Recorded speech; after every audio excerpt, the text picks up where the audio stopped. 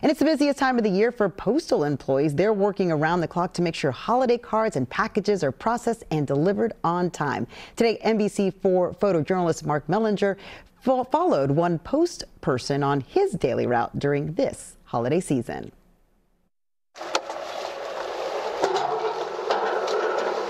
I'm a mailman, deliver mail right now. I've been in this job for 20 years.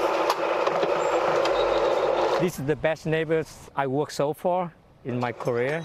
Wendy, how you doing? All the neighbors here, I just do a little bit for them. Somehow they appreciate for it. They're the best. Holidays, you know, usually we have to sleep well. We have bring the extra jacket.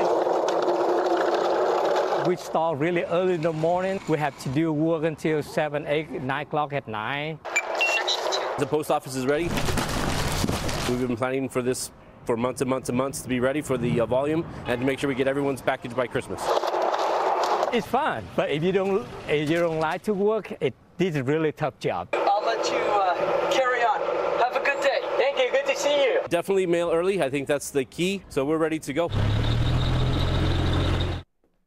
Michael, Kelvin, and all those postal employees, thank you so very much getting those packages where they need to go.